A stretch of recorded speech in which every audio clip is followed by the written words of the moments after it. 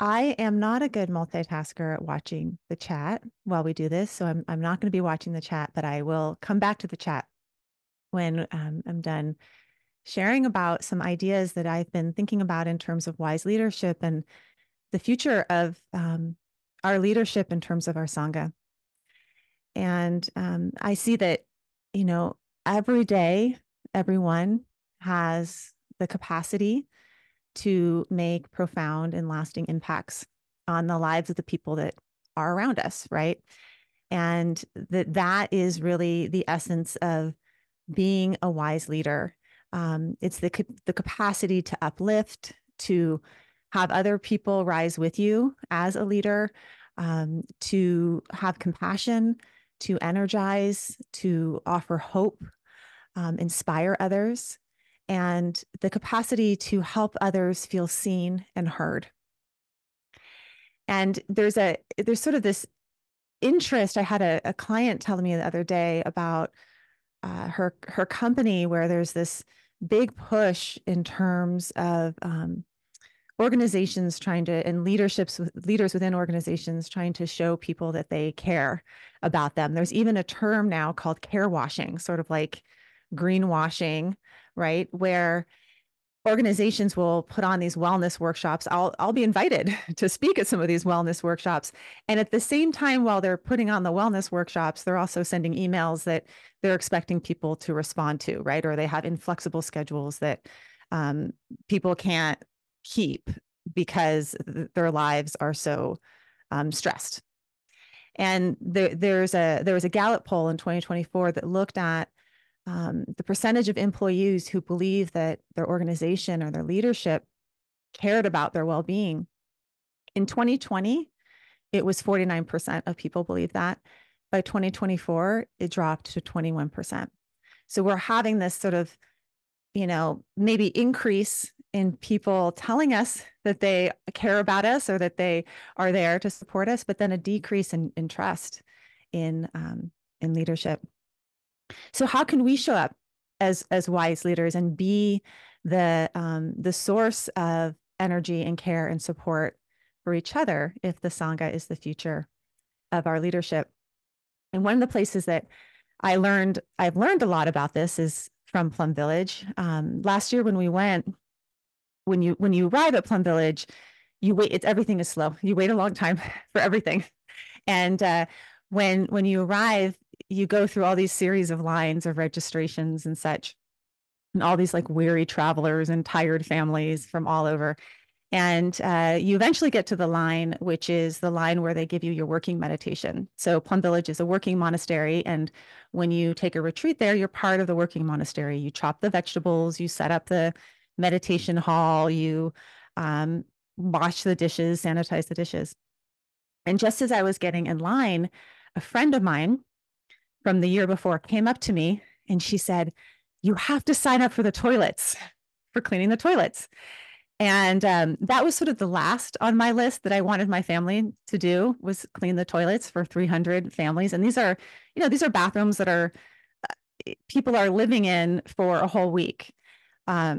She is someone who I would describe as a positive energizer.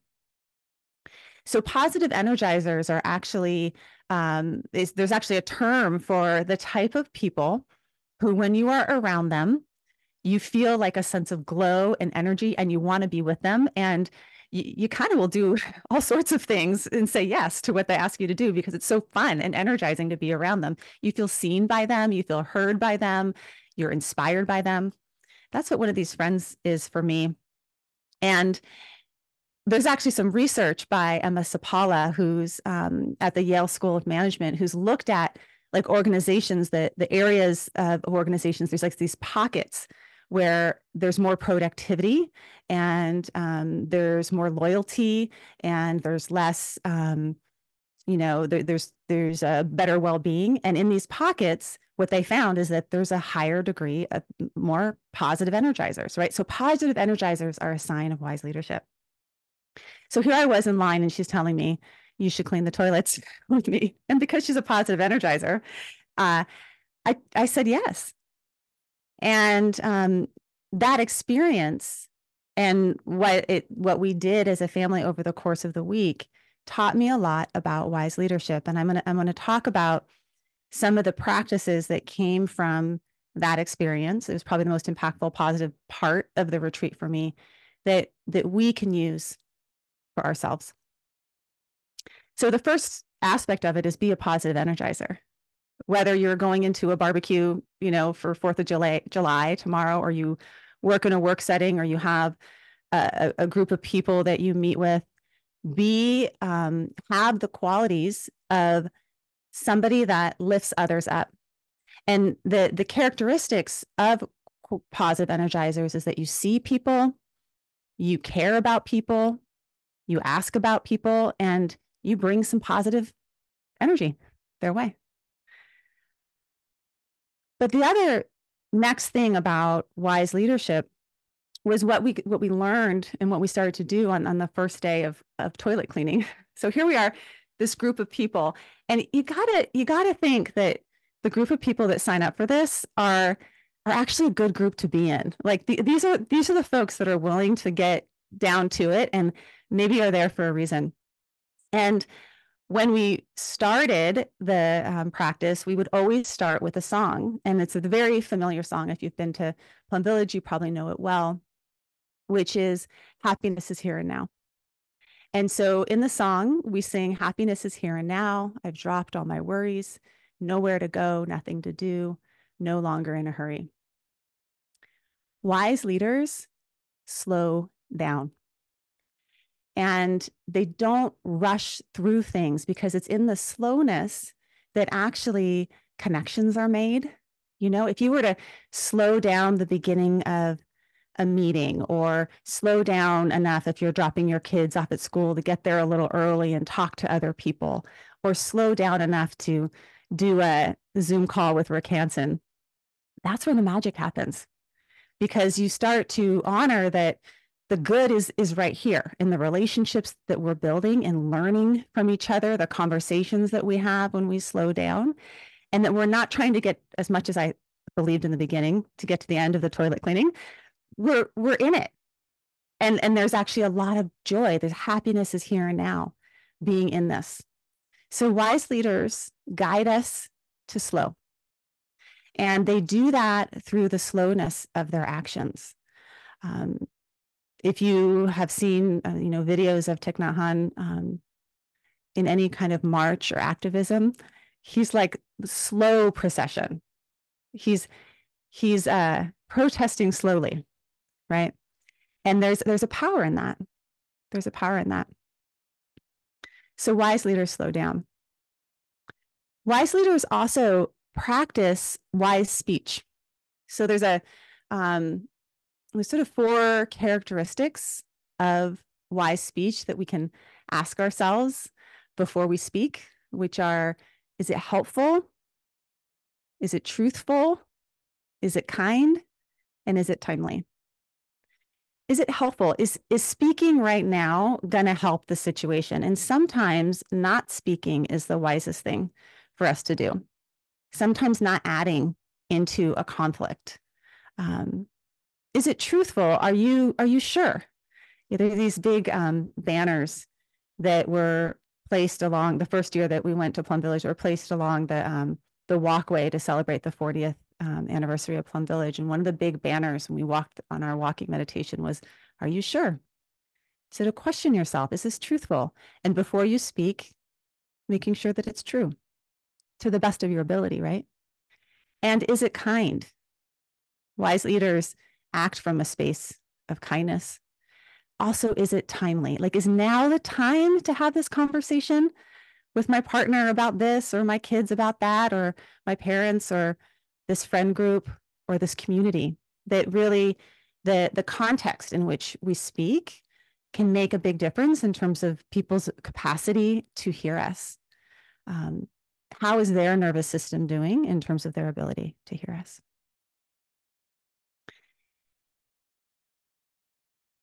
To be a wise leader, we also have to recognize privilege and power and positionality.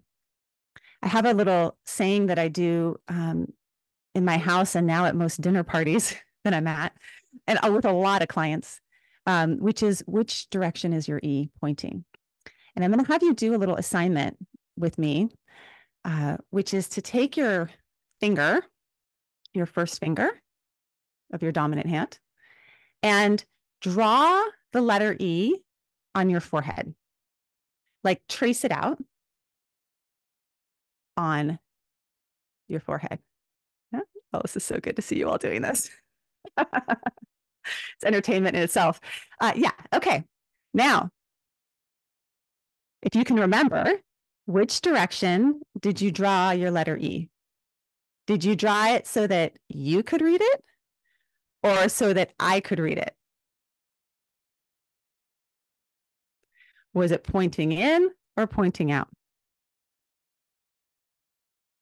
So there's actually both. Okay, good. So there's actually some research on this, which our context matters in terms of which direction we will draw our letter E.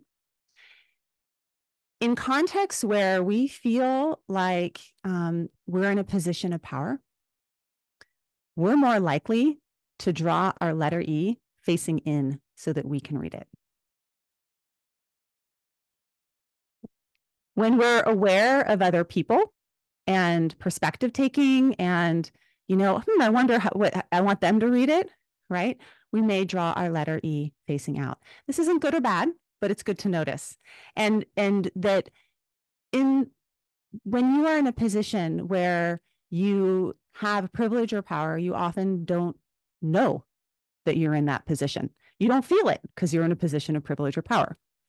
And you're also more likely to take your own perspective because you don't see, sorry for my light, that there might be other perspectives besides your own.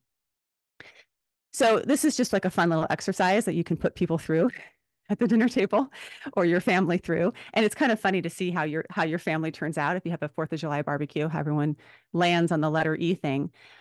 The practice is to have your letter E face both ways. It's helpful to know and see your own perspective, right? It's helpful to understand what is it that I want? What is it that I need? What works for me? And it's also very helpful to get behind the eyes of another person and take their perspective. How does it feel to be them in this situation? What is it like for them?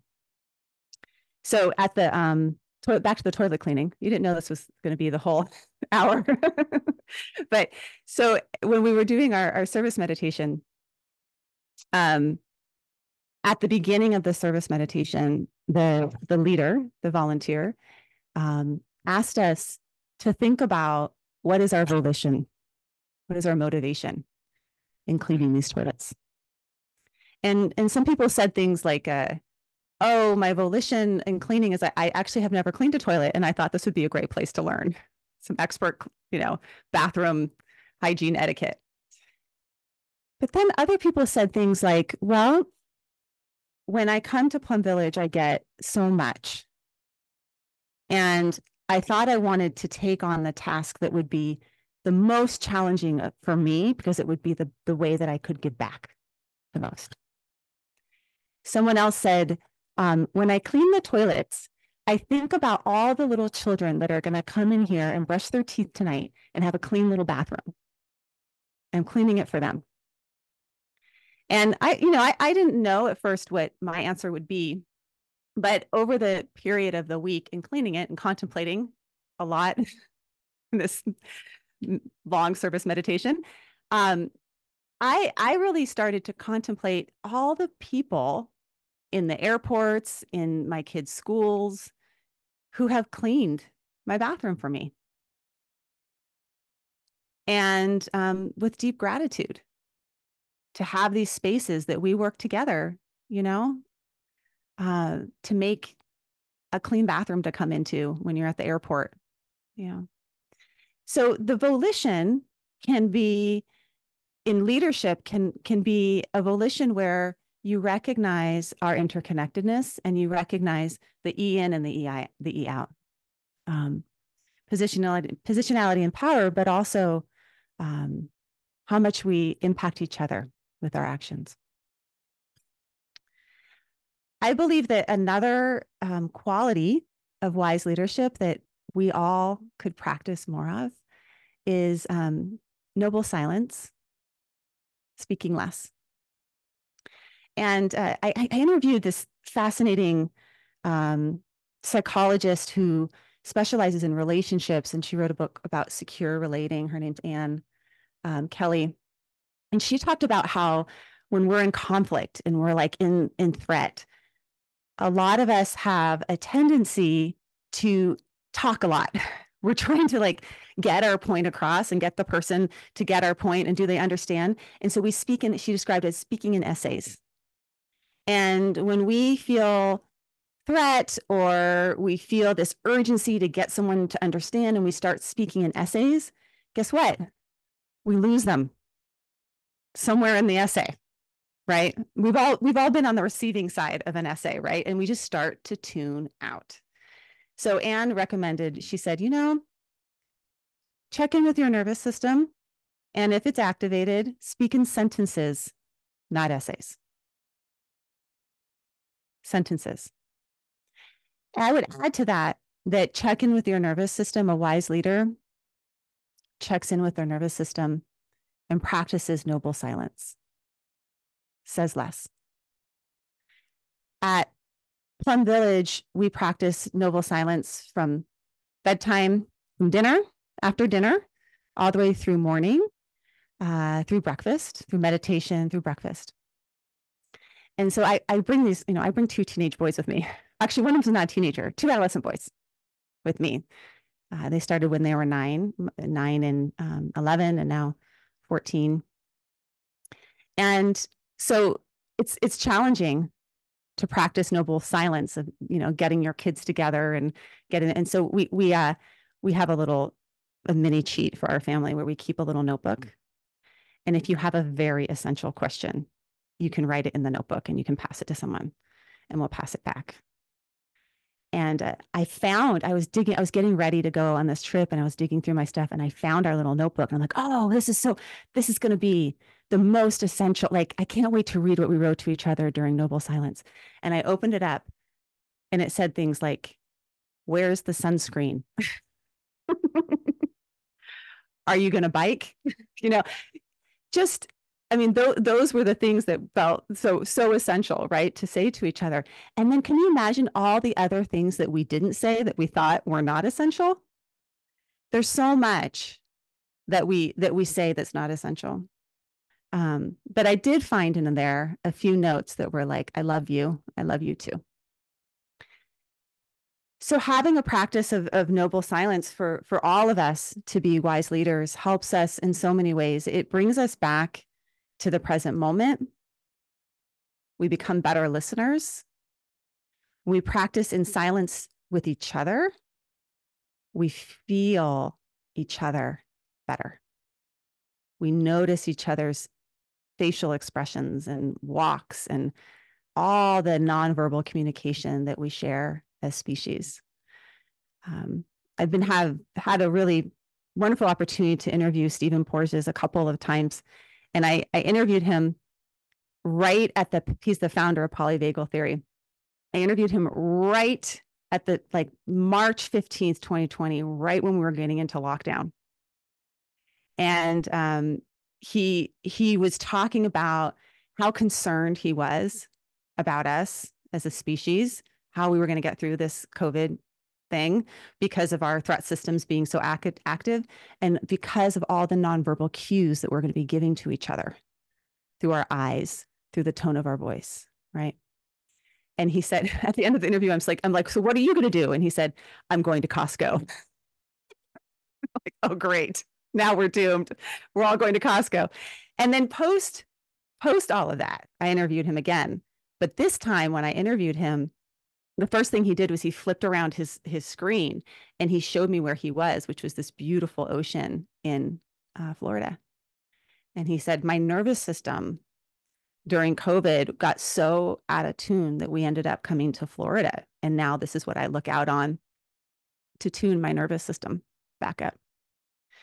It's in these moments of silence that we can notice our own nervous system. We can regulate our own nervous system. And then we can transmit the nervous system that we want to be transmitting to our Sangha, right?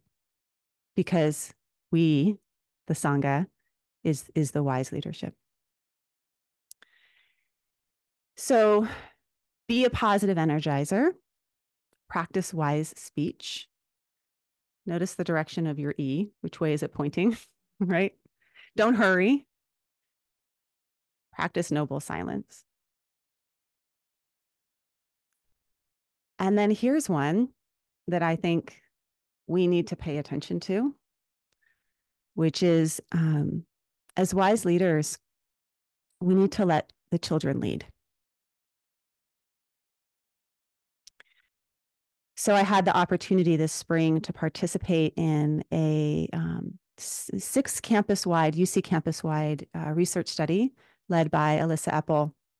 And what we did was we were disseminating resilience for college students, climate resilient skills for college students across 6 UC campuses.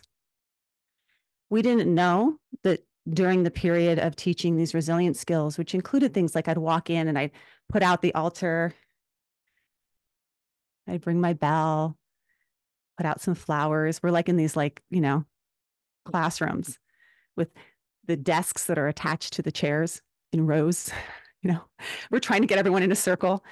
We didn't know that during these 8 weeks together that we would have an encampment build right outside our classroom, and that we'd be walking through the encampment to come to class. We didn't know that our last class, the encampment would take over our classroom and we wouldn't hold it. But what we did know going in to this was that the students and the children are experiencing levels of stress and uncertainty that are incredibly overwhelming to them. And so and at the same time, they're incredibly wise. They are so bright and so attuned to what's going on, and massive activists as well. And so we'd have these like little circles, and I'd ask them like, what are you feeling about our world right now? Like, how are you feeling about it? And they would say things like apathy and overwhelm and anger and like fear, and then I would ask them things like, okay, and so what do you do when those feelings show up?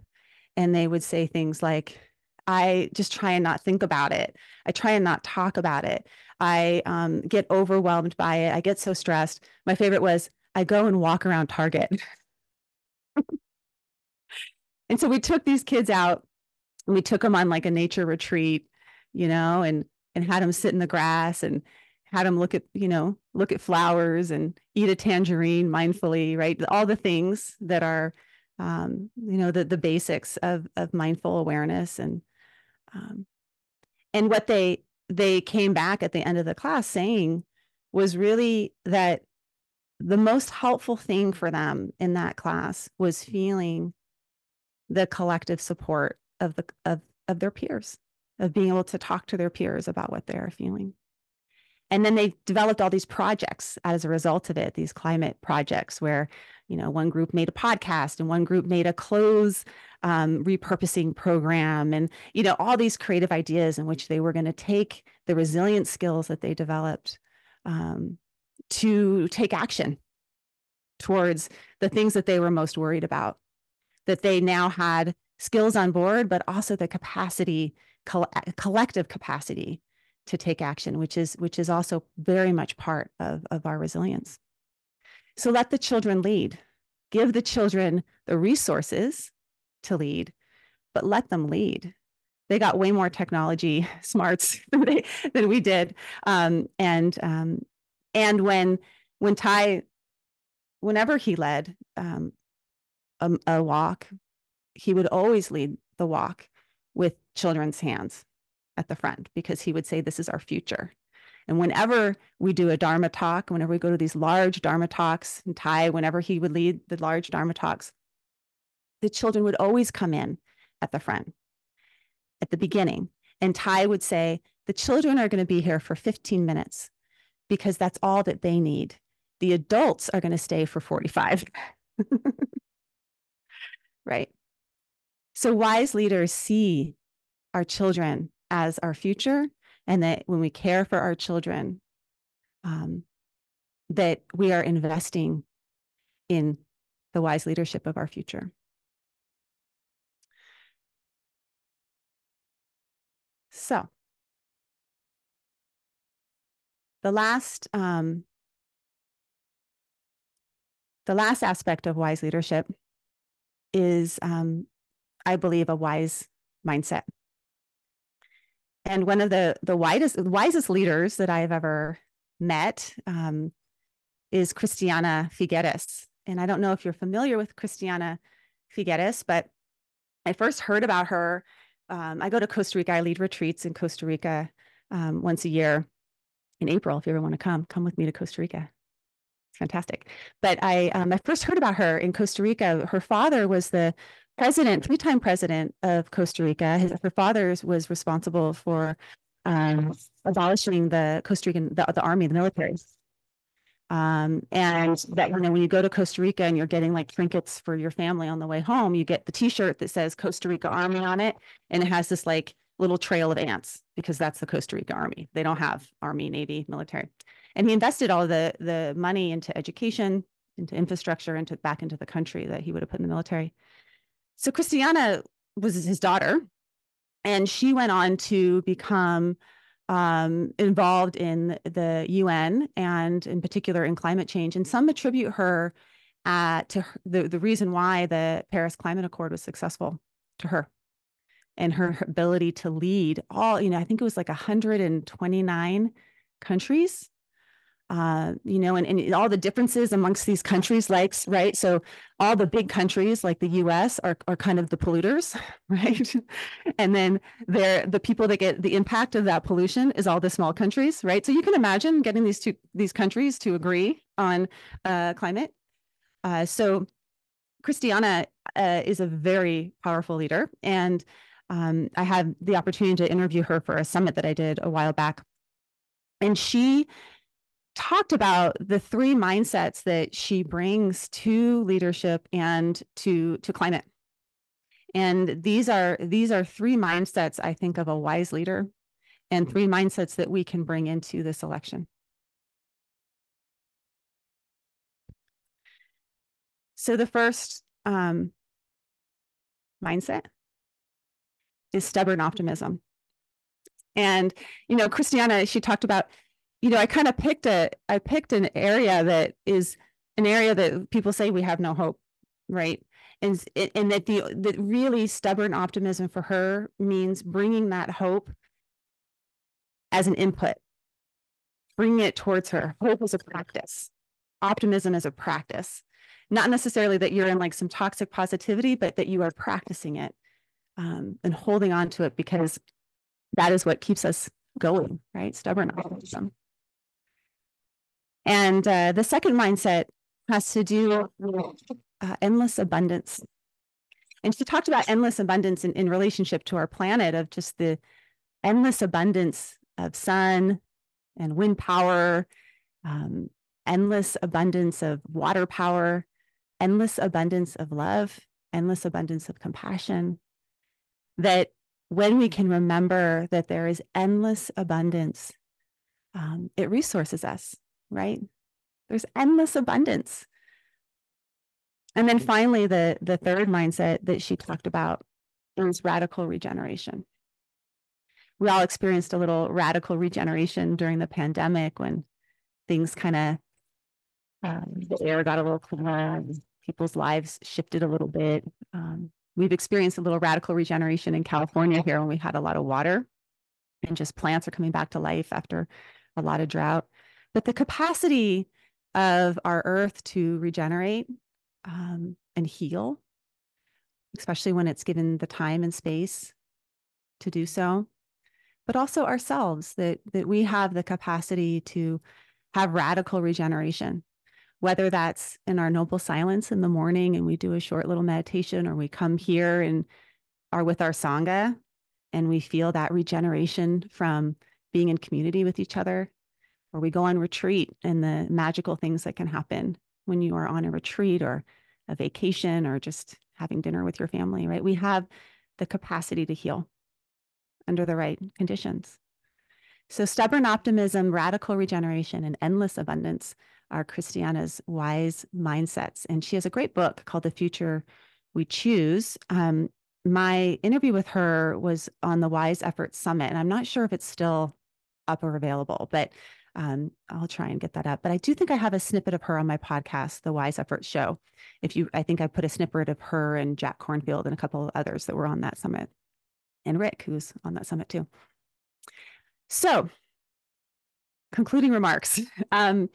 Here are the things that I pulled out that I think that we could all embody as wise leaders. That the future of wise leadership is the Sangha. We can practice being positive energizers for each other, practicing wise speech, being aware of our privilege and positionality, practicing not hurrying. Happiness is here and now.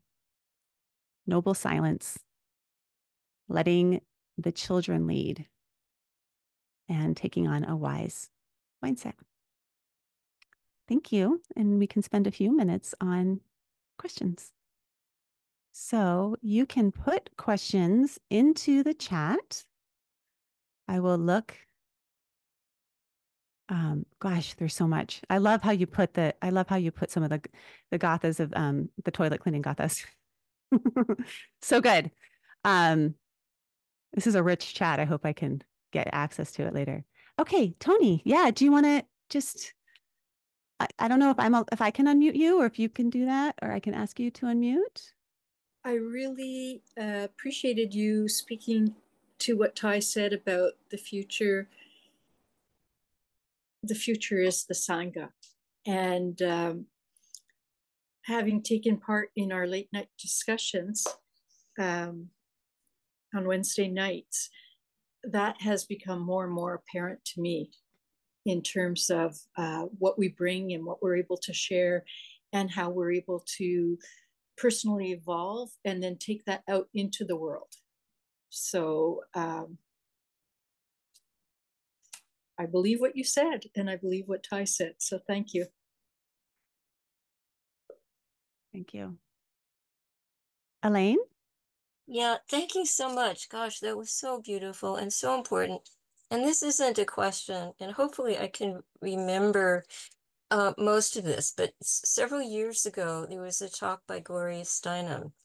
And at the end of her talk, she asked for questions, and there was an 8-year-old girl in the audience who was so impressed and so taken. And I guess, you know, people had told her about what Gloria Steinem did. And she said, I want to be like you. The little girl said to Gloria Steinem, I want to be like you. I want to be a great leader. How do you become a great leader? And, you know, Gloria Steinem was a great activist and, you know, people followed her. But what she said, and of course, she was older at that point, she stopped for quite a while and thought about it. And she said, you really don't want to be in the front of people and have people walk behind you. You want, kind of like Ty, you said, holding hands and walking together, and that you don't have to push them, but because of the way you are and the way you speak and the way you act and what you do, people will want to do that also, and they will want to do that with you together. So it's not a question of being a leader. And I had never heard anything like that. And I thought, wow, you know, the wisdom of all of her experience, because I think she was always kind of out there in the front, you know, and then this idea of, no, you want to walk together, which is kind of like the Sangha, that we support each other and we walk together. Nobody's out in front. Yeah. Yeah, thank you. Thank you for letting me share that. Thank you. Thank you for sharing that. Deb, do you have a question? I love a lot of the words and stories you used. And I was wondering if you could give an example, an embodied example of stubborn optimism. What does that look like? What does it sound like? Well, I have a teenager. I can talk about stubborn optimism. Stubborn optimism, I would say, from an embodied place is, feet solid and really believing deep down in your whole being that something is possible, even if it's not probable. We have a lot of probabilities, right? We think that we rely on statistics and probabilities of whether this is it probable that this is going to happen or this is going to happen. And I imagine every single one of the people that are here, every single one of you have had a lot of low probabilities in your life that then became possible. And so stubborn optimism, I would say, is believing in the possibility, not necessarily even when the probabilities are low, staying open, and having that be a practice. And sometimes the practice is just, this is practice. I'm practicing stubborn optimism. Hope is a practice. Like sometimes that's all it is. It's just saying that. I think, one person that's, I think, a good example of that is Jane Goodall. And she talks about, in her book of hope, she talks about hope for our planet and what brings her hope. So that would be another resource. I love that book if you wanted to look at beautiful examples of stubborn optimists.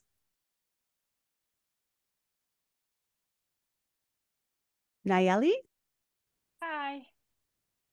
I would just want to share with you during the meditation where you were asking us to think about different types of leaders. I realized that I had a difficult time to find leaders that I know personally, like that I have a relation with them.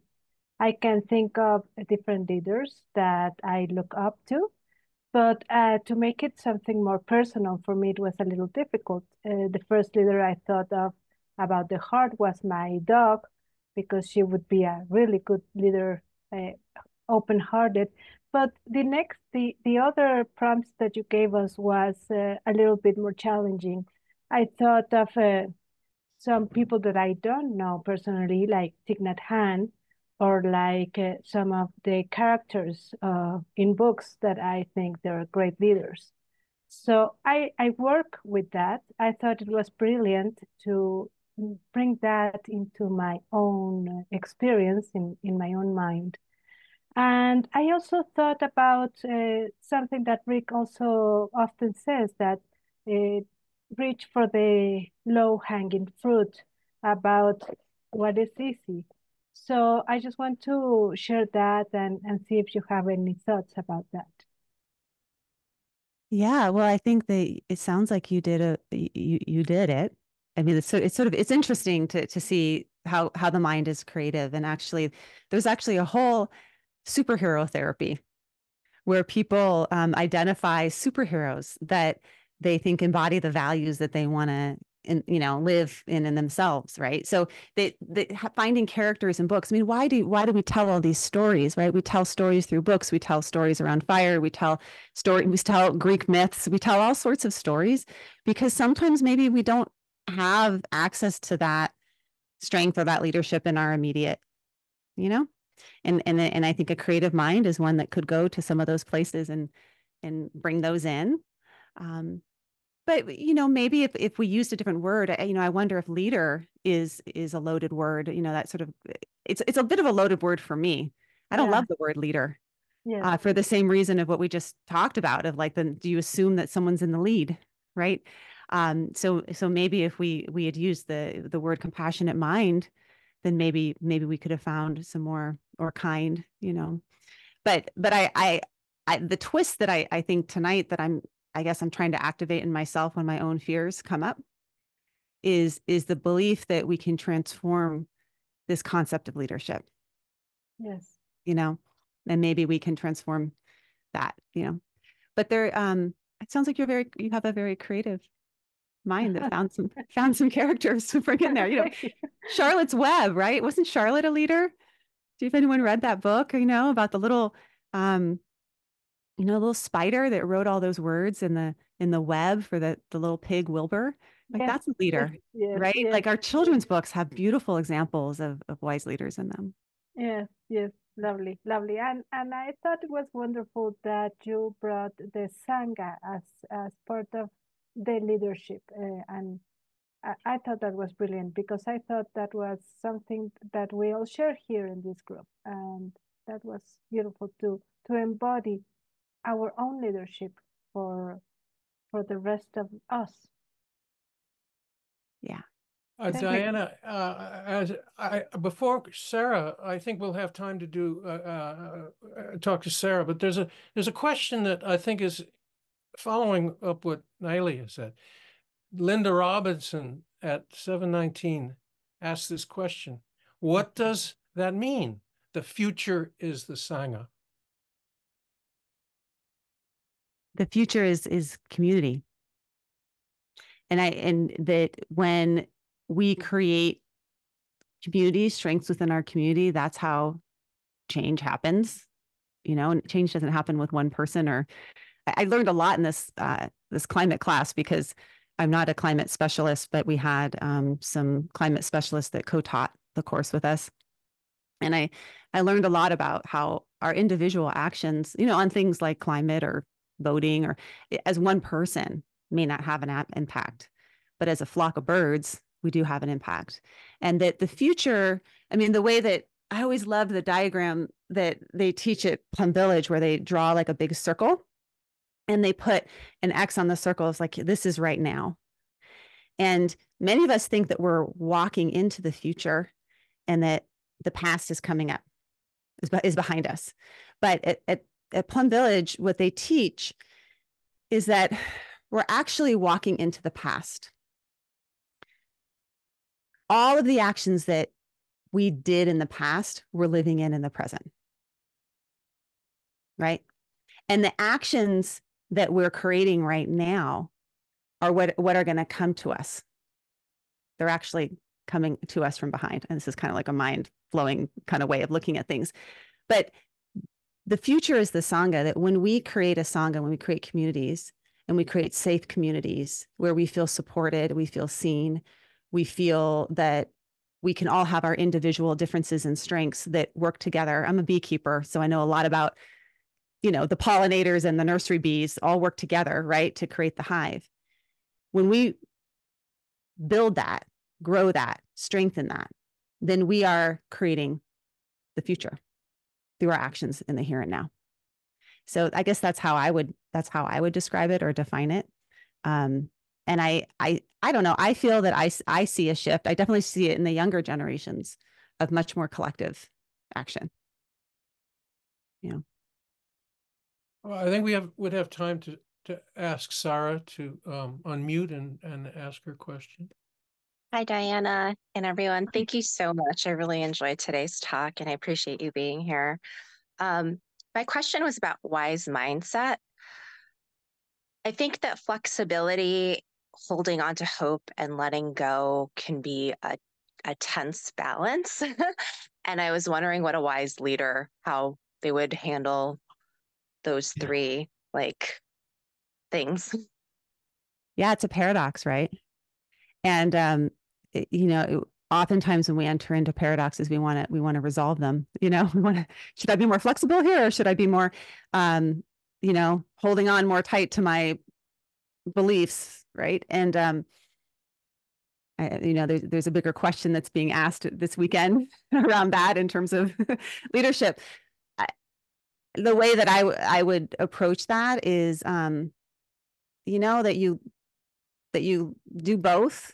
The paradox, you both but you have the equanimity in your heart, right? So it's heart led. Sometimes that means being more flexible and letting go of stuff. Sometimes that means holding, you know, tighter to stuff.